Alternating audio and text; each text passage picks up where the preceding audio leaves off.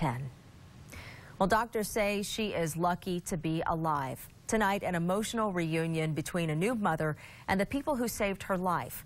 Good for Utah's Arlee Monson has the story. I'm so happy to be able to be a mom to Lucy and watch her grow up. Tears of joy after new mom Arlee Gregerson's life was almost cut short last month.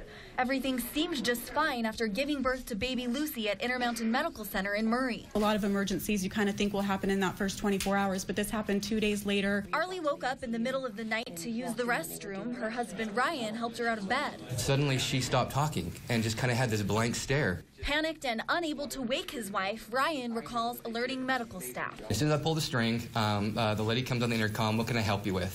I said, "My wife just passed out. Can you get somebody in here?"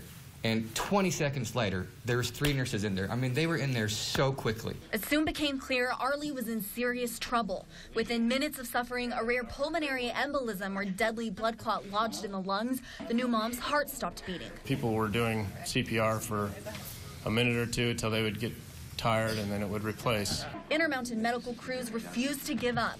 Doctors, nurses, everyone available performed chest compressions for a full hour, meanwhile pumping Arlee full of medications to keep her alive. It was when we started talking about her cute baby Lucy that she popped those eyes open and looked right at me. Experts call it a true medical miracle. Arlee survived, and nearly 6 weeks later, her family meets the people who saved her life. I don't know how many people I've told this story to that say they don't have to do CPR for that long. And I don't know why you guys did, but thank you.